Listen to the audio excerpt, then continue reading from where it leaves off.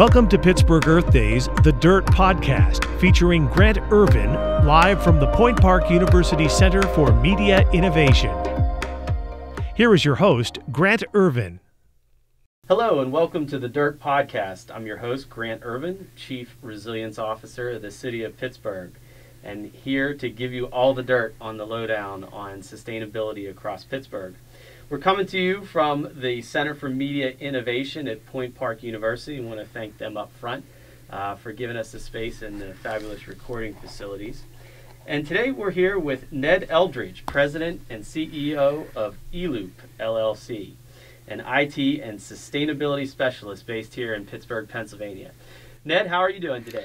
I'm doing great, Grant. Thanks for having me on the show. It's really wonderful to have one of our great business leaders here from the Pittsburgh region, specifically one kind of advancing sustainability both within their organization as well as across the region. Ned, let's jump into the conversation. Maybe give a little bit of background first about yourself and kind of your career trajectory and how you came to becoming the CEO of eLoop. Okay. Wonderful. I actually grew up in State College, Pennsylvania, in and around all the mountains, and hung out in the streams and really enjoyed the rural atmosphere. In my sophomore year at Penn State, I met a woman from Penn Hills, Nancy Fennell, and I got here to Pittsburgh a year ahead of her in 1979. She graduated in 80, and we got married in 1981. Had three wonderful children who are now off on their own. One lives in Annapolis, Maryland. One lives in Pottstown, PA. And the other one is in law school up in Brooklyn. The whole involvement of moving to Pittsburgh from State College was wonderful because when I showed up, we were the city of champions. Mm-hmm. At that point, I had gone through a succession of working as a social worker and then worked as a banker. I ended up getting an advanced degree from the Cat School at Pitt and got my MBA, and then I got into my first entrepreneurial venture. Well, before I let you go there, tell us, the Pitt-Penn State connection there, that'd be pretty tough, right? Well, it was only tough one weekend a year.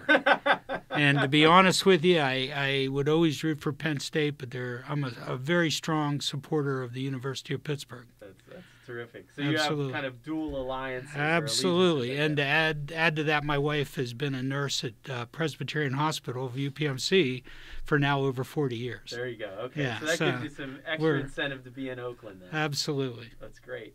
And so you were saying you're led into an entrepreneurial venture. Yeah, I ended up working with a gentleman by the name of James Fleming. He had a business in the East Liberty area, and it was called Recon, and they were in the automatic transmission parts business. But there was something special about that business because between him and his partner, John Fleming, they had developed a model that allowed us to scale. Mm-hmm. We scaled the business, ended up selling the business in 1998 to a private equity firm, and the key components of the business were a remanufacturing facility. So we took transmission parts, remanufactured them into good used parts, and sold them in the open market. That business led me to 2005, where I left there as I owned equity in the business. We were in the process of selling, and I decided to move on and work for Matthews International for about 2 years. Another I worked for their Pittsburgh company. Absolutely, and I worked for IDL Worldwide as their executive vice president and general manager. And during that time, I had an opportunity to get exposure to lean manufacturing, and we figured out how to reduce the waste in a large organization when they relocated up into Butler.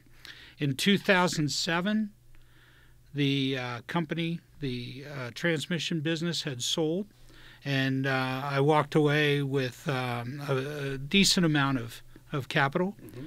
And at that point, I was early 50s, and I retired for a period of about 6 months trying to figure out what I was going to do next. I have one partner that started in the business with me, is a gentleman by the name of Ned Eldridge. Mm-hmm. He's one of the partners at Birchmere Venture. And between Ned and I, we kind of scoured the different types of environmental businesses that were out there. Mm-hmm. we ended up deciding that we ought to try the electronic recycling industry, and I started getting involved in 2008. I can tell you that from 2008 to 2021, there have been 13 years of ups and downs. We've definitely learned an awful lot about the industry. We tried a lot of things that failed, and then we tried a lot of things that didn't fail, and we've ended up in the situation we're in today. When you really look at the electronic recycling industry, it was all about landfill diversion. And if you could imagine, we got our start in dealing with residential waste. We were dealing with all the scrap that comes out of a household, and that would mean your TVs, all your different types of video monitors, your PCs, your printers, and any other electronic devices that had a cord on them. Now, as we got into it, we found commodity markets were available, that we could take this equipment and push it through commodity markets to make sure it didn't end up in a landfill, and it came back into the reuse as all your different metals, steel, aluminum, copper, and all your plastics. As time went on and we continued to learn more and more about the industry, we found a niche in being able to work with corporations when they're in the middle of refresh programs. Okay. So now you've got corporate entities around Pittsburgh who are planning to replace all of their devices, whether it be laptops, PCs, networking equipment, servers, etc. And then we would end up taking on that equipment, and we learned how to refurbish and resell it. So that allows you to get it in bulk then? Oh, yeah. We would basically, we have 26-foot box trucks, 16-foot box trucks, and a tractor trailer. So depending on how big the load was, we showed up with the right equipment. Okay. Our people would collect that equipment on site, bring it back to our facility, and we would put it through what you call a triage process. Okay. Because if it was valuable and it needed repaired and cleaned up, then we would upcycle it into either a retail or wholesale marketplace. If it was of low value or broken beyond repair, then we would send it through our recycling channel and turn it back into commodities. Could you describe a little bit for us about the genesis then of eLoop? Like, what was that initial spark? Like you said, you were working with Ned from Birchmere Ventures. Like, what was the aha moment for you? Where like, this is kind of the space that I think that we can make an impact in. At that point, the competition in the western Pennsylvania area was what I considered to be weak in regard to what needed to be done with the equipment. Okay. There was a very well-known expose done by Scott Pelley on 60 Minutes at that time, and it was called The Wasteland. And This if is any, like the early to mid 2000s. this is 2008. Okay. Fall of 2008, it came out. And what it did is it explained and showed evidence of how electronic recycling companies in the United States were promoting that they were doing an environmental good. And in turn, what they were doing is packaging this material and sending it to the Pacific Rim to be recycled in 19 or 1800 style, where they'd be cooking in a frying pan that they would use for dinner. They'd be cooking circuit boards to get the metals and all the plastics and everything that was being burned. Okay, and those plastics are full of flame retardants, which are carcinogens. Right. So these people were exposed to environmental hazards just to make a day's living. Wow. So the impact of that show had a big turn on the marketplace, because it allowed people to recognize that you had to work with compliant recyclers to get your material handled properly. So where the spark was for us is we always felt that there was a social good side of this thing. We wanted to make sure that you could get products out of the home at that time, and then later on out of the business, and turn them back into products that can be reused. And that's where we are today. So did you, I mean, good thing that you were watching 60 Minutes that Sunday, right? Well, yeah, but I can tell you in the industry, once that hit, everybody was looking for it. And then it aired again, I think 6 months later in a rerun. What, so you see that spark then, and do you do a scan of the region or, like a business plan? What was Sure. Well, you can imagine when we started, there was me. Okay, I held office hours at Panera. Okay. And then after I started to gravitate towards employees, we used my dining room for our conference room. And then by the time we got to 2009, we had created a couple of customers. Okay. Locally, one of the customers that started with us was the Pennsylvania Resource Council. And the PRC is very well known in the area for all of the wonderful collection events they hold, whether they be for electronic waste or hard-to-recycle items. And we've been a customer of theirs ever since. So, or they've been a customer of ours. So we're still the backbone for all of the events they handle in Allegheny County. So in some cases, you're responsible for maintaining the litter bug then, too. Correct. Yeah, and it's been a great working relationship.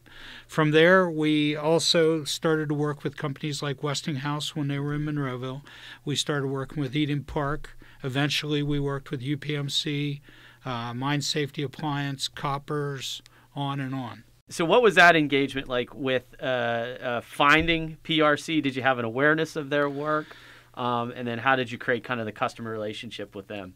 When I started the business in 2008, I went out and found environmentally conscious groups around Western Pennsylvania, one of them being Sustainable Pittsburgh. So I went down, introduced myself to a gentleman by the name of Matt Mahalik. Yep.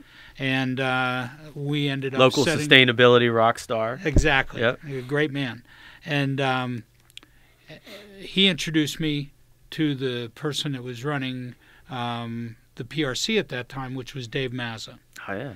And then we had an instant relationship that was set up. We carried out our very first collection event over at the in Lawrenceville at, I want to say it was the I'm not sure I can't quite remember the name of the facility, but it was small in a tight parking lot, and we ended up having a box truck there, and we collected like 5,000 pounds of material. Wow. And that was really small when you compare it to what we're doing today. Okay. When you look at an event today that we might hold at the Pittsburgh Mills, okay, we might end up with 4 tractor trailers leaving there with over 100,000 pounds of material on an event that ran for 4 straight hours. Wow. Okay. Now, I don't want to give, you don't have to give away your secret sauce, but, effectively, from what I'm understanding is you have kind of these 2 intake streams, whether it's like the corporate intake stream or these collection events. What happens next? It's on the box truck, and then where do you take the product? Well, as soon as the product enters our facility, over the last year we've implemented a rather sophisticated ERP system. So we actually have knowledge of what's coming to us in advance. Okay. When we pick it up, we have basically a handheld device that we can scan all of the boxes that we're bringing in. We put a sticker on them, scan the barcode, have the person of authority sign for them, and then as soon as that material ends up in our warehouse, it hits our Wi-Fi system, sends a notification back to the client, and that starts our chain of custody. Okay. So then we take that material and we run it through a sorting process. And when we sort it out by type of device. All the devices end up that we believe we're going to test to resell, they end up getting a asset tag on them. Okay. So we can track it all the way through our testing and auditing program and make sure the quality's good before we resell it. Now, if it's a box of cords, wires, different types of things like keyboards and mice that have no resale value, we're going to tag that as a commodity. It's going to move its way outside of our value area into our recycling area. Okay. And then at that point, when we get a critical load of those devices, we ship them on. So commodities ship out of our facility about twice a month. Okay. And that would be things like your printers, your low-end scrap that you would find in radios and devices that you wouldn't want to throw in a landfill that end up in what we call our mixed electronic scrap. Okay. And then out of that, you're taking metals, plastics, glass, Correct, etc.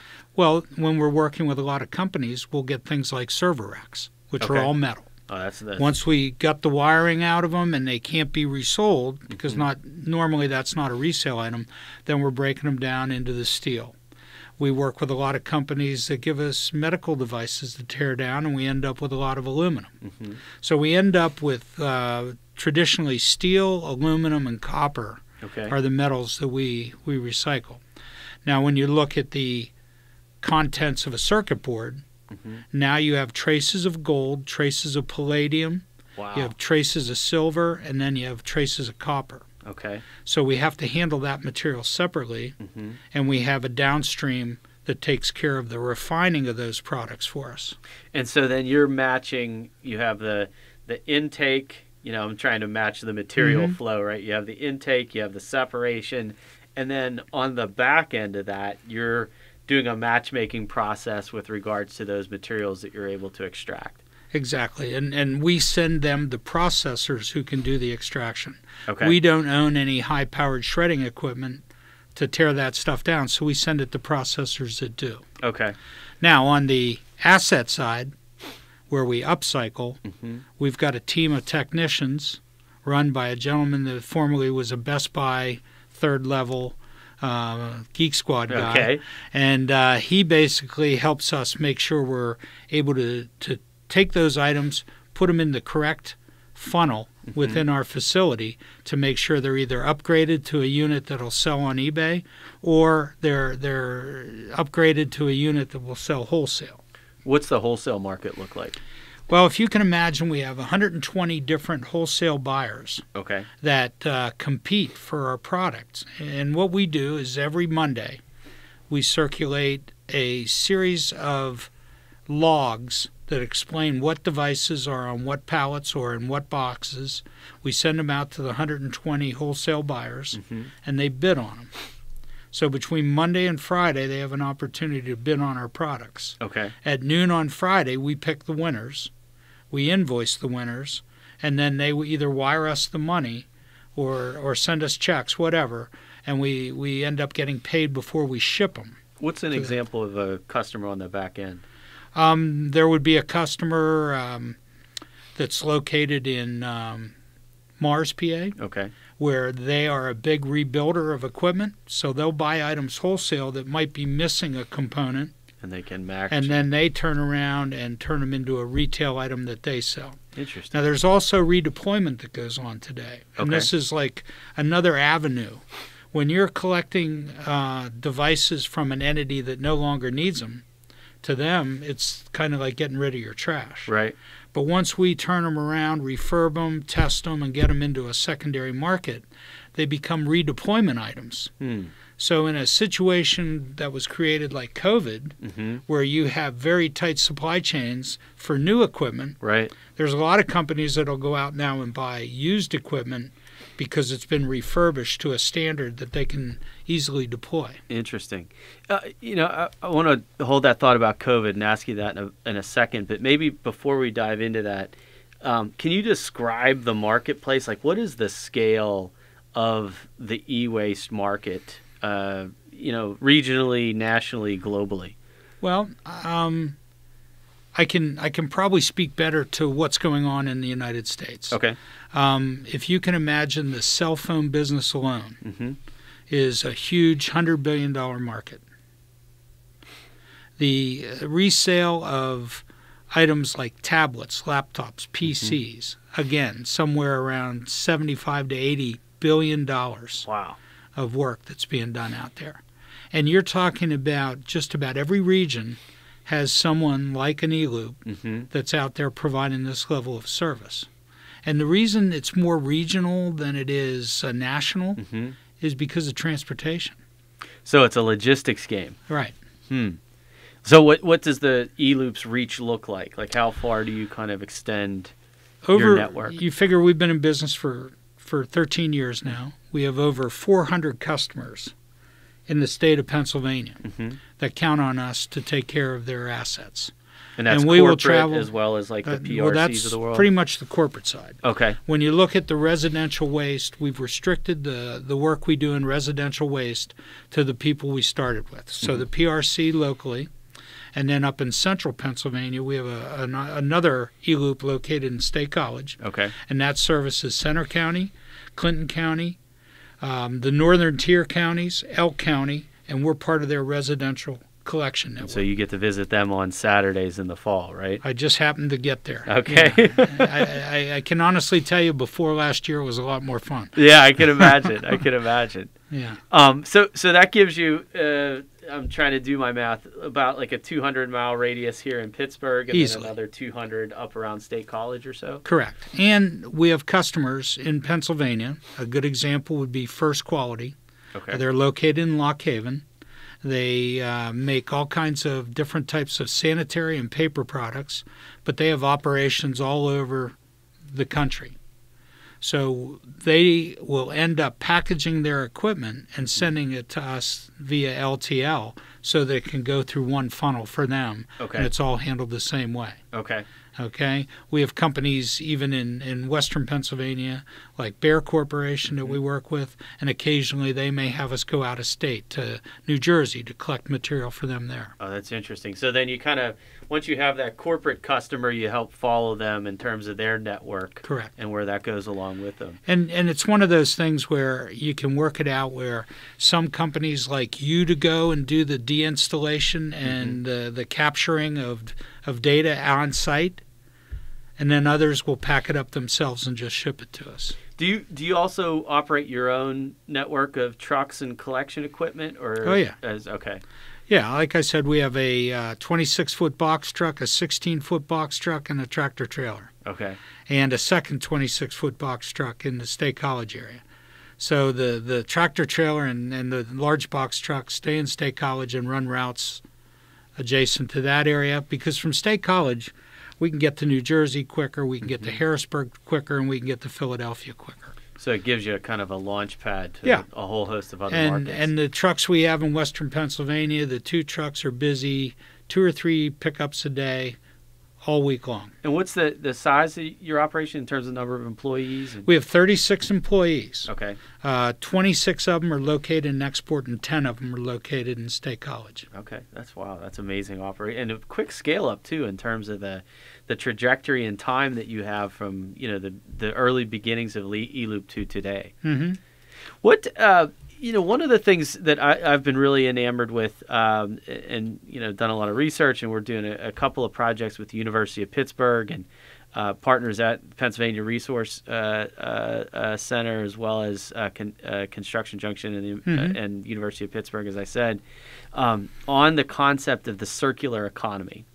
We were talking about this a few episodes back with Rebecca LaCour from I know Rebecca very well. Yeah. And I was wondering if you might be able to shine some insights into that in terms of you're seeing it through this component of the supply chain in terms of either upcycling or repurposing and refurbishing. But what are some things that you could see on the design side that can help improve the repurposing on the back end of a product's life cycle? Are there policies or manufacturing decisions or things like that you as the CEO of eLoop are like, God, I wish they would just do this. Wow, that's a loaded question, and I'll tell you why it's a loaded question. Americans, as well as anybody around the world, really gets excited about electronic gadgets. Yep. Okay, you want to watch the Penguins play Stanley Cup hockey on an HD TV, and if you used to have one that was 36 inches, this year you want one that's 50. Right. So what happens is innovation ends up outpacing the useful life of this equipment. So if innovation is moving quickly and people are buying improved items and they're discarding the older items, there's still some use and value left in them. Right. So we're trying to be the ones that get into that reuse category, which supports the circular economy. In the probably the best way is when you read and understand how much greenhouse gas is created when you're building products, Right. you can only imagine how much you're saving by reusing them. Mm-hmm. Okay, it's rather significant. Right. When you look at the IT side of things, we all know that our cell phone is more of a computer today than Yep. it was, and it fits in your pocket. Mine's a watch right now. Okay. Yeah, exactly. So you got multiple uses for these things, and they're so slimlined that if it's not broken, you can turn around and resell that. If it is broken and it's an Apple product, you aren't allowed to fix it. Mm. If it's a Samsung product, you can fix it. Okay. But that's where you're going to see a movement towards the right to repair, which is now there's a House bill in Pennsylvania, as well as I think 14 other states that are talking about the right to repair, because once you buy an asset, you ought to be able to repair it. Yep. So when you start saying about, well, what about the design of this equipment? It's designing against people being able to repair it. Wow. So when you look at your laptop today, and you look at your laptop that you had 3 years ago, the laptop 3 years ago was thicker. It had a hard drive in it that you could easily open up the unit and remove the hard drive. Right. Today, those hard drives have got so sophisticated, they're a solid-state drive that could be embedded in the motherboard. And if you owned a product like a tablet, or you owned a Surface, a Microsoft Surface, you end up breaking those units to get at the hard drives. That's right, because of the way that they're designed, they're encapsulated. Exactly, and they're so slim and narrow. There isn't a whole lot of room for error. So those products like that are effectively designed for obsolescence. Like correct. Once they break, you have to dispose of them. And, to Apple's credit, they've created their own recycling chain, so they want to try to collect all that material back and then create the raw materials out of their recycled products and then build more devices. Is that a good thing? I don't want to put a value judgment on it. I can't put a value judgment on that either because it's too new. Right. You could say it's creating self-sufficiency. Right. Because one of the challenges that the industry is going to have over time is going to be things like rare earth minerals and the availability of those as time goes on. You can only imagine if you can recapture them and you could reuse them. That would be a major plus. But the verdict's still out on whether that's the best way to go. What happens with, I remember I was at a workshop one time and just the exact topic of rare earth metals come up, and the topic was about lithium. And so like the lithium ion battery, and I remember from 10th grade chemistry class, and I don't remember too much of that, although this is the third time this week I've referenced my 10th grade chemistry class for different reasons. But the idea of lithium, it's a rare earth metal. We're not producing any more of it, right? And we can find more, essentially or hopefully. But is that part of the opportunity in terms of electronics recycling, is taking those rare earth metals and then being able to repurpose them? Correct. I think one of the biggest challenges is going to be the best practice in being able to recycle them. What's going to be involved in doing that?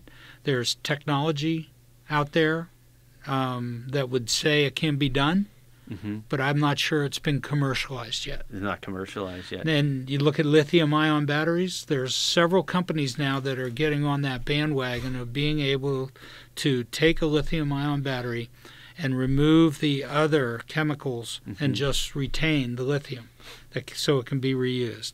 So I would say that that's a market that's going to be available soon. Soon, right. Okay. For us, lithium-ion batteries are a hazard. Okay, because if they short, they can create a fire. Right. So when you look at how our business evolved, and this is something we didn't mention, there's a high compliance component to this. Okay. So when we got certified as a Band-E steward, and there's really two certifications for our industry, either the Band-E steward or an R2 certification. These certifications create the opportunity for a company to get really good at how they recycle. In other words, they're downstream. Everybody they ship material to, they have to have really good current information about what they do with the product once they get it. So by vetting all those downstreams, we provide our customer with some assurance that things are being recycled properly. Okay. Okay, so that's one of the things that's going on that people need to know about. The whole idea that companies are certified, some are, some aren't, ought to be a differentiator in the marketplace. That's interesting. Last episode, we talked with Justine Russo from Pitt Ohio Express. Know her well. And, Justine's, on top of it. And one of the things that she was mentioning, and it kind of leads to this issue, is that the chain of accountability. Mm-hmm. Is that more and more companies are trying to not just manage their supply chain, but also manage their value chain through their supply chain. Sure. So you're seeing the same thing? Absolutely. And we've been doing this since 2010. We became certified. Where it's not just taking it off the dock and into your box truck and into your warehouse, mm-hmm. but they want to know, or they need to know, where that material is going and how it's being handled. Exactly. What's one of the other terms that's come up? We mentioned circular economy, but another term in this space has been extended producer responsibility. Mm-hmm. Something that's I know a big topic in the European Union right now. Is that something that's coming to America or coming to a place like Pennsylvania? Well, in Pennsylvania, there's a law in the books. It's called the Covered Device Recycling Act. Okay. It's an extended producer responsibility law that was enacted in 2013, I believe.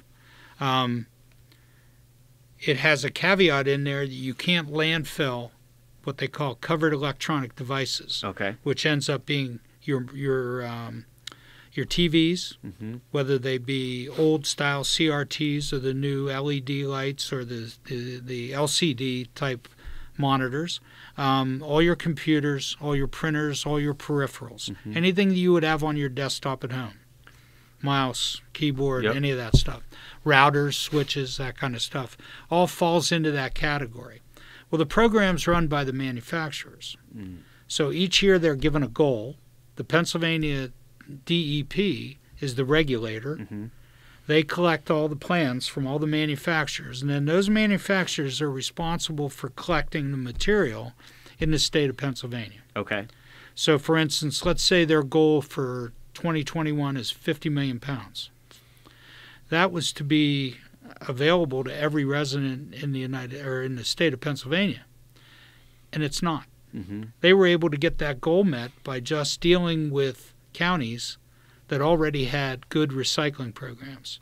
So, for instance, in Western Pennsylvania, the only participant in that program is out in Westmoreland County at the Westmoreland County Cleanways. Okay. If you went to Beaver County, they can't recycle their material for free. Wow. Allegheny County can't, etc. So there's an example of an extended producer responsibility law that really didn't serve the public the way it should. Okay.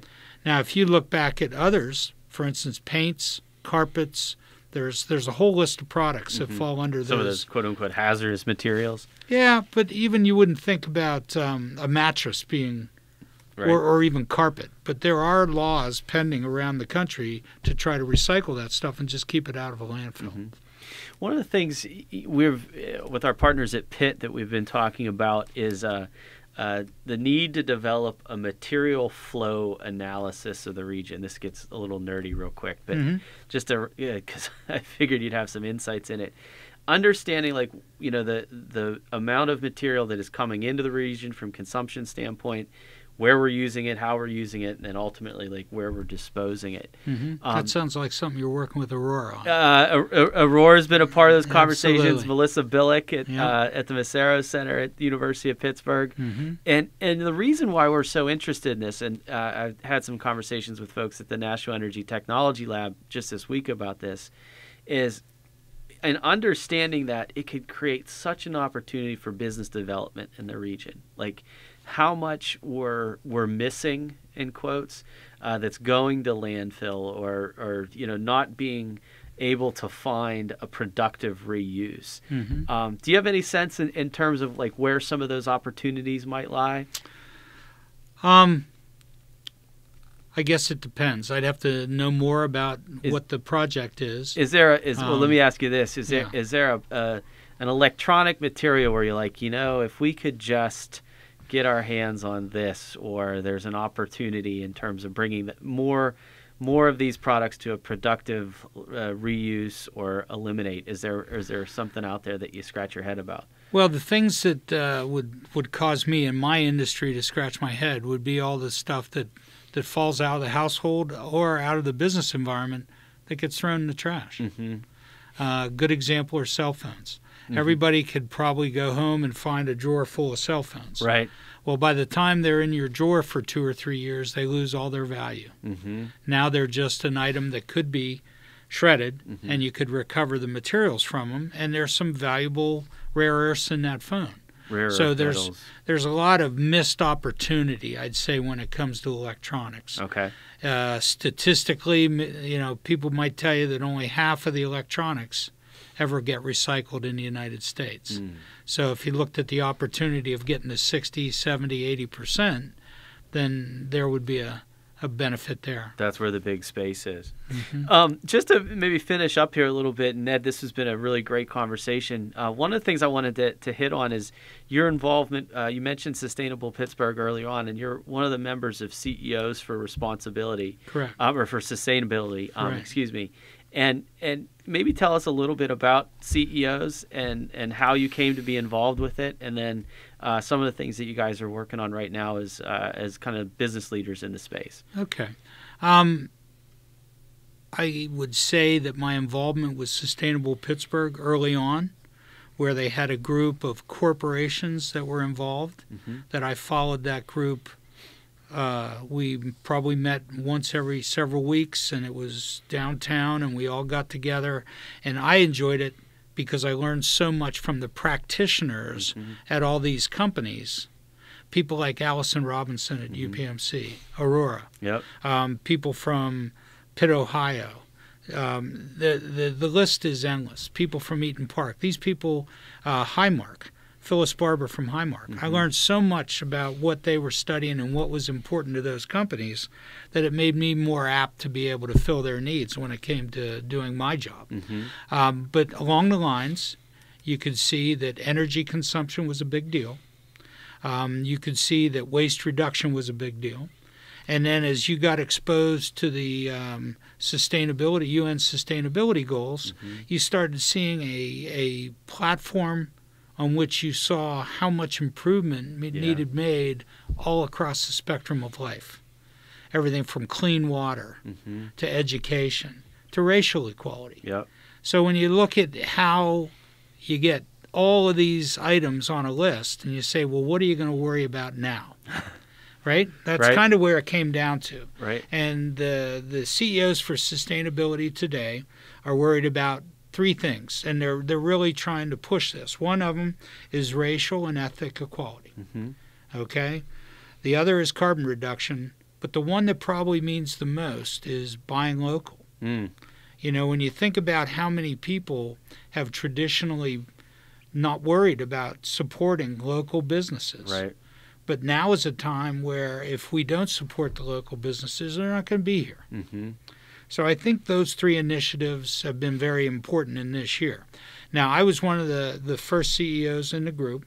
We expanded from probably 8 to 10 of us. I think we're up to about 60 of us. Wow. And once again, every time I meet with those people, I see what's going on at Eaton Corporation. I see what's going on at Covestro. I'm seeing the big players mm-hmm. in Western Pennsylvania, and I'm seeing their pain points. Yep.